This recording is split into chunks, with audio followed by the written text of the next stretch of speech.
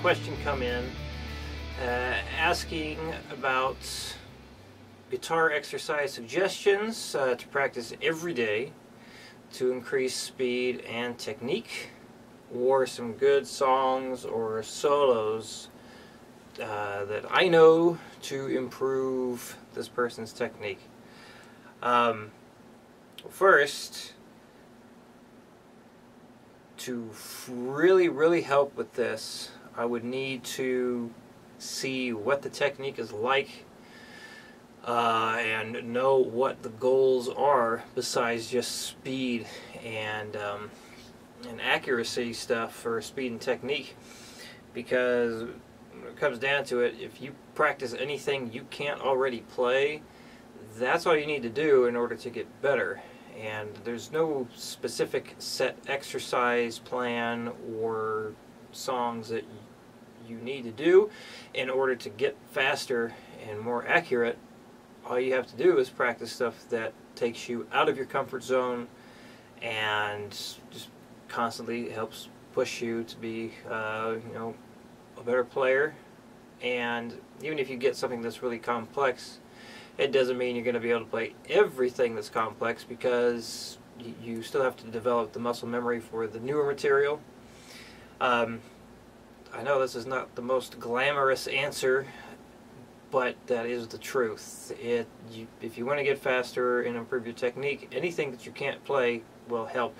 If you would like to give me a more specific goal, like a criteria of something that you are shooting for, I can definitely put together a better plan for that. But I will talk about what I did when I first started playing to work on my speed. Always metronome practice, and done videos about how to use the metronome, so if I remember, I'll put a link up to that as well. But basically, starting off at a slow speed and gradually increasing it to increase your speed. Working on increasing your speed without the metronome it's possible, but not the fastest approach, because you really can't tell the difference between 60 and 65 beats a minute. So making a small adjustment like that on your own without the machine telling you where the beat is pretty much impossible. So that's one reason why you want to use a metronome. Stuff that I would do, and I'll make separate videos addressing how I approached each of these things, but just a quick overview. I used to play 3-note per string versions of the modes in G major, or the G major scale shapes.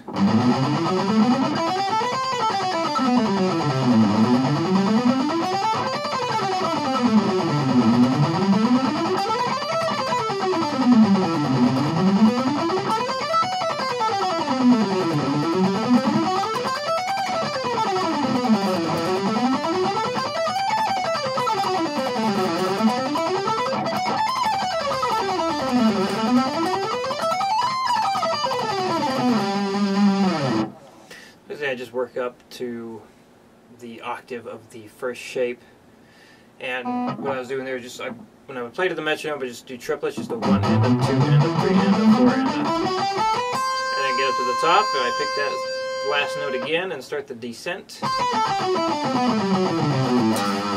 Strict alternate picking the entire time. Never did any economy picking with this stuff. Firm believer that if you want to reach your maximum speed playing stuff like this, it's gotta be strict alternate picking.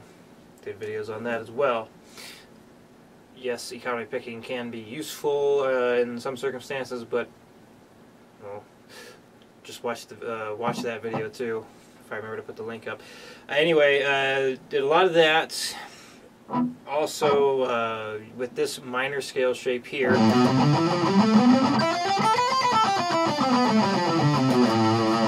did 4-note coils, which is going up 4 notes at a time. So 1, 2, 3, 4. Then you start on the second note in and go up 4. 1, 2, 3, 4. Start on the third note in. 1, 2, 3, 4. And just go all the way up and back down.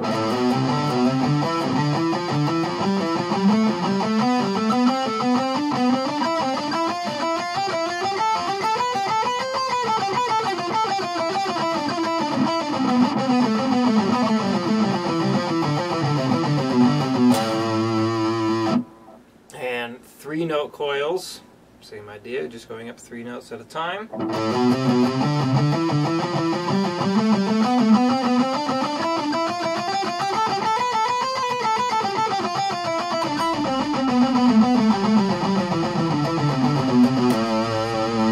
And then 2-note coils.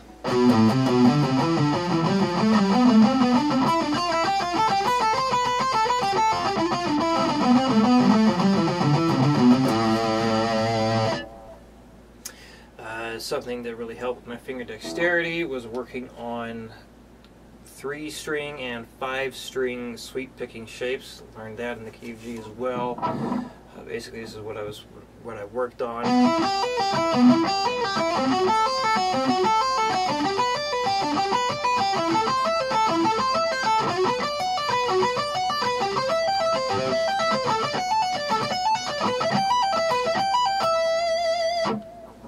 Honestly can't remember if I started picking down like that or if I started on the up.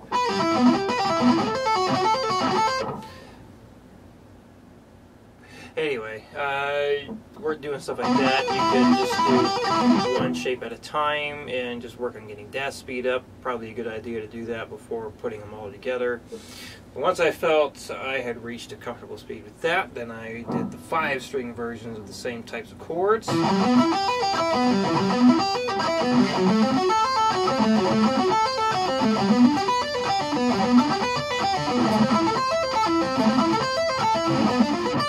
Wrong key.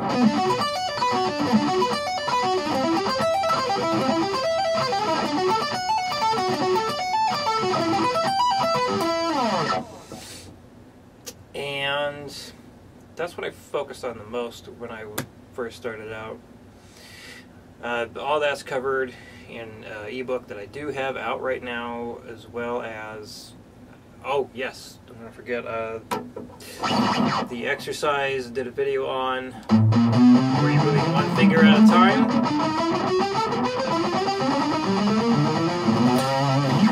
That helped out tremendously. Taught my fingers to stay closer to the fretboard, and once I was able to do that and I stopped lifting my fingers up so far from the neck, my speed just took off. So yes, I have an ebook out that talks about all those things I just mentioned, so you can get that and get a lot more information as well. As of the making of this video, the ebooks are still name your own price, and eventually I will be breaking up all the ones I do have into smaller pieces, so you can just pick and choose any of the stuff that you want and leave behind the stuff you don't want. Also have an ebook that covers like well over 100 different guitar exercises, so this way you can, you'll never run out of ideas on how to push your fingers to do new things. So as far as like songs or solos, again, any song that you cannot play at the moment will be a song to help you get better. Even if it's a simple song, if you can't play a simple song right off the bat, you're going to be a better, more well-rounded guitar player after you've learned how to play the simple song. So any song that challenges you is going to help with your speed and your technique.